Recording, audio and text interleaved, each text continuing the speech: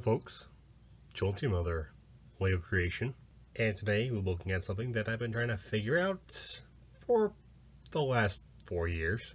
Basically, I've been wanting to build Energon Optimus Prime out of Legos, but also fix a few small things, namely with Prime himself. Just have a black and somewhat gold semi-truck cab. Another part of this challenge was also to use as many gold elements as I could. So this right here is not going to be a final version. There's still some tweaking I need to do. He might change the next time you see him. Like, namely, that doesn't come off. Just pretty basic. You got one on the front, two in the back on each side. Little attachment for a trailer to hitch onto. Gold grill, headlights, and bumper. Windshield. It's all pretty simple, pretty basic. Now as for the transformation, it's also a little simple. First thing I want to do is take these sides here and open them out. Twist out the arm.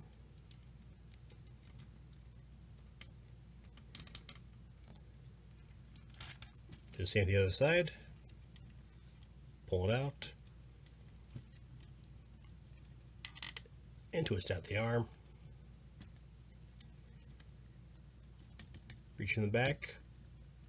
Pull out the head. And nah. I seriously have got to fix that. Get something more stable. Right next to the hard part, I was a bit rushed on when I got to the legs, so bear with me on that one. Bring these parts out, bend that down, and bring the leg out like so.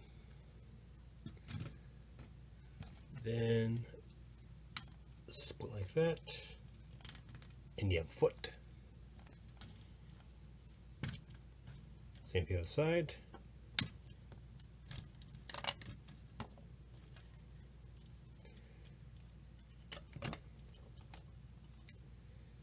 And then just kind of get them standing.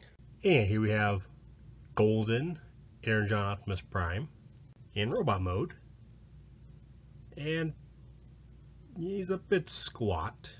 Big legs with big heels because he's got a heck of a backpack. I really need to fix that backpack. Maybe I can find something that'll make that a little bit lighter and be able to fold up a bit more. Like I said, when I got to the legs and wheels, I was a bit rushed. Main challenge here is I can't have them on the arms or legs because I need these to be clear enough, clean enough that I can attach the support vehicles on as arms and legs. I have not built those yet, so try my best to plan ahead, but yet Prime here is definitely going to need to have some adjustments made as I'm getting those made. See, the hardest part here was getting the shoulders to work. Just ignore that. Be able to get something that goes, turns like that and outward, so that support arm can just slide right on. Same for the feet.